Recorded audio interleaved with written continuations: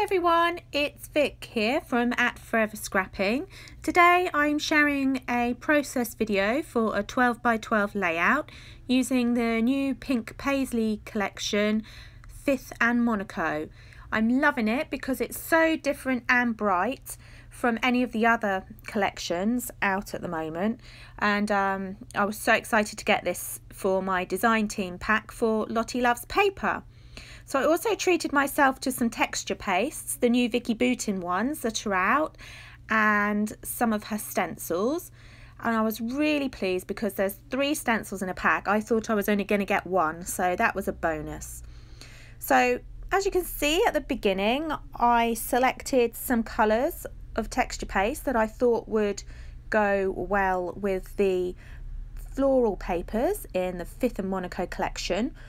They're really bright. There are like a few pops of yellows on like the budgies and things, so I thought I'd pick yellow, and I was going to use that bright pink but decided that the fuchsia pink would probably just be a bit too much and in your face with those flowers there that I'd fussy cut, so stuck to the green.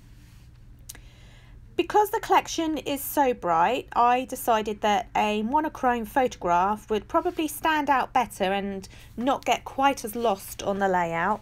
So I found this lovely photograph of my daughter 7 years ago that I'd taken. I can't believe she's actually going to be 14 next month. Time flies by, so I hadn't scrapped this photo before. I love looking back over old photographs and finding ones that I really like, so decided I'd scrap this one. So the papers in this collection are absolutely beautiful. Like I said before, they're really different to anything else on the market. The colours are really bright and vibrant. There's a lot of floral papers in it, so I decided they would be perfect to fussy cut out, which is one of my favourite things to do. Find if you fussy cut papers out, you can make a collection stretch a little bit longer and also make layouts that are more individual to yourself. So I fussy cut out half of that sheet, sort of decided where I wanted them to go on the layout, and as you can see as I go along, most of that mixed media is now being covered up, but it's nice to just have little bits peeking out from behind your embellishments and paper on the layout.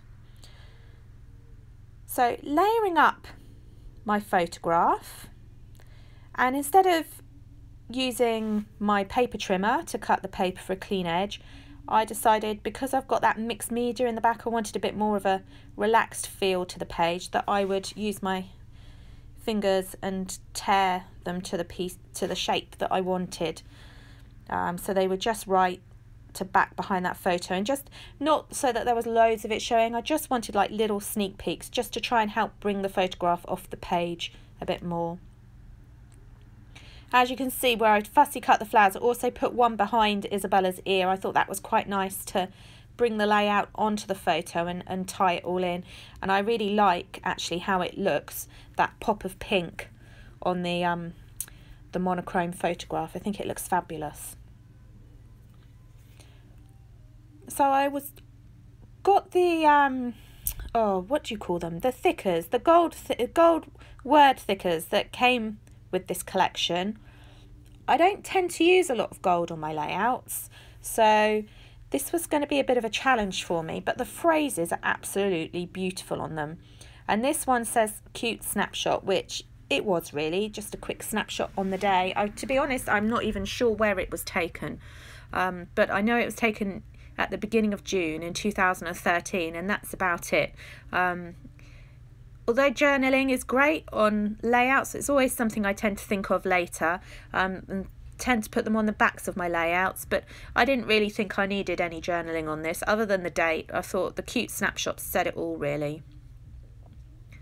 So just cutting apart some more of the 12 by 12 sheets from the paper pad from 5th and Monaco, and I cut out some words to put around my page, and I'd also pre-cut out some of the butterflies. You can see it just on the left there. It's like more a peachy coloured pink, so less in your face, with black and white butterflies printed all over it. So I wanted to add some of those onto the flowers just to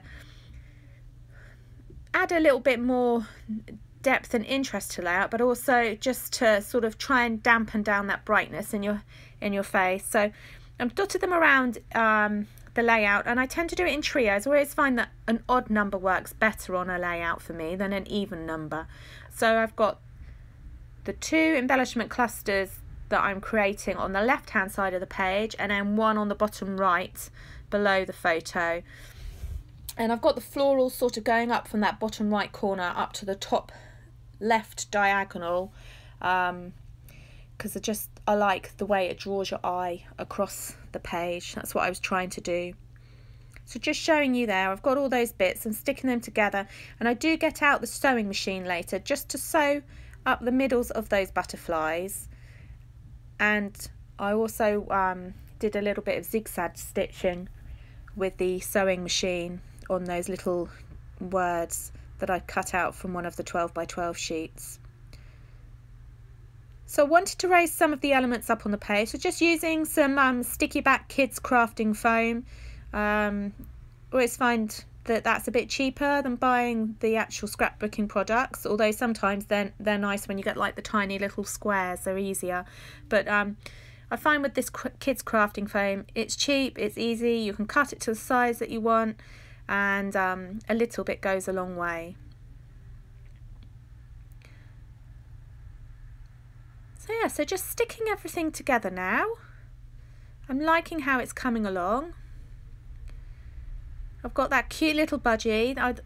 I really loved the budgies in this collection, so I was determined to get one on the page, which is a bit different for me because I tend to try and just put what I think is relevant to the photograph on the page. I'm not very good at just adding sort of random embellishments like some people do, and you know, there's no right or wrong, and I think you can just get away with anything, but I did sort of cover it a little bit with that big butterfly, but I like the way that the budgie's sort of sitting on one of the word strips that I'd popped on there. So yeah, so just sorry about that, my phone just decided I didn't have enough battery and cut me off recording. So just adding a little bit more of the sticky foam on the backs of the flowers to raise them up and add some more dimension to my layout, and then just working out where I want those gold thicker words to go on my layout. I've stuck them down when I'm happy. I've machine stitched over them just so that they don't then fall back up off the page, and then I've gone back. I wanted to add a little bit more background to it. I thought it was a bit too much white space for me, and this should have been done before I stuck everything down. So you can see me struggling there, and what I did was I used my heart stamp from the Slice of Life collection by Amy Tangerine just to add some black heart stamping to my layout there, and that was about it really. Added a few more little bits, a few of the hearts on the page, and then I decided I didn't have enough of the yellow and green up the top left, so I just added a bit more texture paste from the Vicky Booting collection as well. So thank you for watching. I hope you like my layout. Just finishing off with some black lines around that I'm drawing around my layout just to tie it all together so it doesn't look all floaty. I've added my date stamp on as well. Thank you very much for watching. If you like me, please give it a thumbs up and follow, and you can find me on Instagram as well at Forever Scrapping. This has been a process video using the 5th and Monaco collection for Lottie Loves Paper. Thank you, bye.